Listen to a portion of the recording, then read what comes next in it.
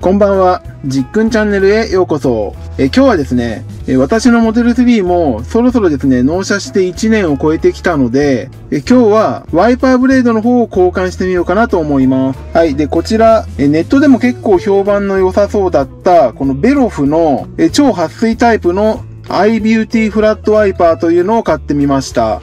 こちら長さはですね、助手席用が 450mm で、運転席側が 650mm の長さになります。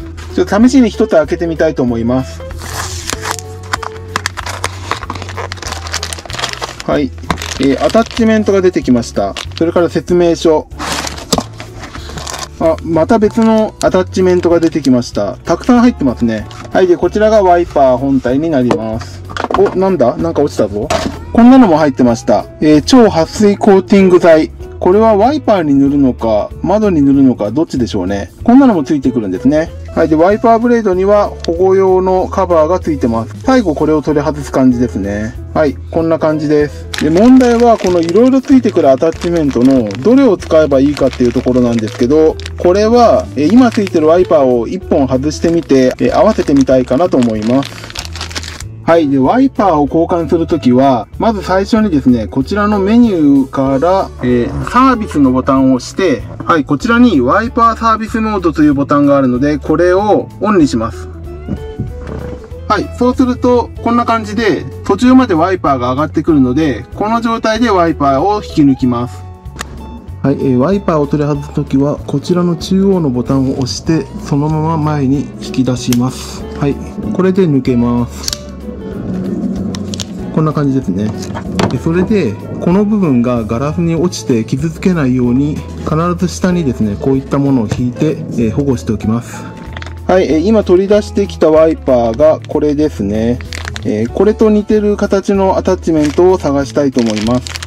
で、今こちらの袋を開けた中に入ってた部品からすると、これに似た形のやつは、どう見てもこれですね。はい。おそらくこれがぴったり合うやつだと思います。で、ワイパーを取り付ける向きなんですけど、今説明書の方を見たら、右ハンドルか左ハンドルかで位置が変わるようなんですけど、右ハンドルの場合は、このベロフのマークが、こっちの左側向くように取り付けるのが正解だということで、この向きに合うようにアタッチメントを取り付ければいいということになります。なので、こういう向きですね。これで、ここにはめるのがどういう風にやるのかな？こうはめればいいと思うんですけど、これ裏のこの部品は外れるのかな？どうやってやるのか。外れました。こんな感じで取れるようになってたので、これを取った状態で、この穴にピタッと入れるようにはめる。ピタッとはまりましたね。はい。これでいいかなと思います。もう一回見比べてみましょうか。純正と。はい。こんな形になります。で、両端の長さも大体合ってますから、ちょっと純正よりこっちが短くなりますね。でも誤差の範囲かな。はい。これで取り付けていってみましょう。はい。じゃあ取り付けます。これを、こういう感じですね。よいしょ。カチッとはまりました。はい。これで大丈夫そうなので、じゃあこのブレードのカバーを外しちゃいます。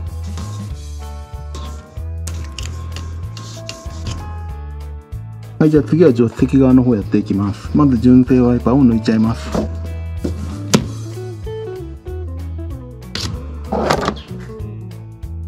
はい。抜けました。でもこっち側はもうアタッチメントつけておきましたので、このまま差し込むだけです。